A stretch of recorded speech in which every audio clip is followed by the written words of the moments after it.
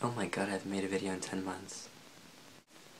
Well, hey guys, I'm Justin, if you forgot who I am, and if you know anything about me, you might know that I like giraffes.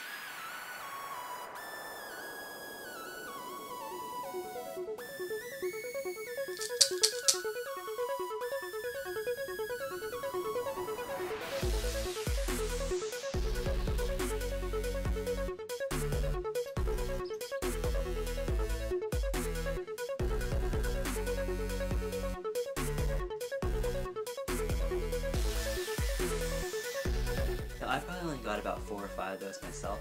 The rest were all just gifts from other people because they knew I liked giraffes, so that's their kind of go-to present. But it's cool because each one has a story behind it, so I remember, that person got me that, where we were at the time, so it was fun. Anyway, a while ago my mom got me this book called Giraffes. There's a lot of interesting facts about them since they're such misunderstood creatures, so I thought I'd share some with you today. And look, it's written by old people, so you know it's good. Giraffes first came to this planet nearly 500,000 years ago on a conveyor belt. The conveyor is believed by the authors, one of whom is a trained scientist, to have originated on Neptune. This is the opinion of the authors because most scientists believe Neptune, because of its unique gaseous makeup and its green color, is the most likely place to be inhabited by giraffes who would build conveyors. And here's the giraffes on conveyor belts. Giraffes' necks are actually made out of paper mache, which accounts for the drastically different lengths and sizes. The legs of giraffes are filled with various types of fruit juice. You see, giraffes love drinking fruit juices: pineapple, boysenberry, mango, lemon, but their bodies have no real use for fruit juice, so it all trickles down to their legs where it stays and swishes around. This should have been obvious to you. The hooves of giraffes are fashioned with a super strong, lightweight titanium alloy. That's what makes their hooves so fierce looking, yet soothing at the same time. You know what else is fierce looking, yet also soothing? Giraffes are not nocturnal, and do not like night at all. This is why most giraffes live in houses where the lights are on 24 hours a day. They like to sit under ceiling fans while eating a sorbet and talking about ceiling fans and sorbet. Have you ever looked in a mirror and wondered why you look thin, large, blue, or red? Well, the answer is because of giraffes. Giraffes control the majority of mirrors in the United States and Canada. A team of giraffes monitor the images you see in your mirror, adjusting them as they see fit.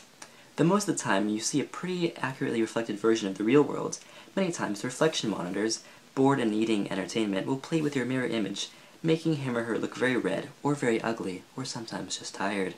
The mirror control is currently an issue being looked at by Congress. Giraffes have quite a few enemies, the first being Gila Monster, the seventh being Matthew Perry. 456,000 BC, giraffes survey the planet Earth, leave unimpressed, but stop on their way back to Neptune to take pictures.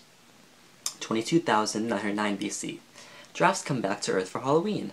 Most come costumed as oak trees, or baby sharks. 803 BC, giraffe scientists create volcanoes out of boredom.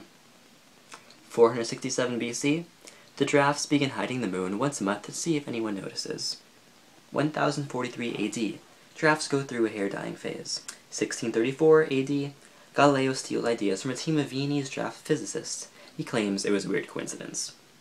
1917 AD, giraffes invent rock music, but decide they don't look good while playing it. They go back to bluegrass instead. 1927 AD, giraffe secret societies are on their way out. Or are they? Well, there are a ton more stories and interesting facts in this book that I wish I could share, but that would take a while, so I recommend getting yourself and reading it because it's hilarious. Oh, and I have the shirt, magnet, and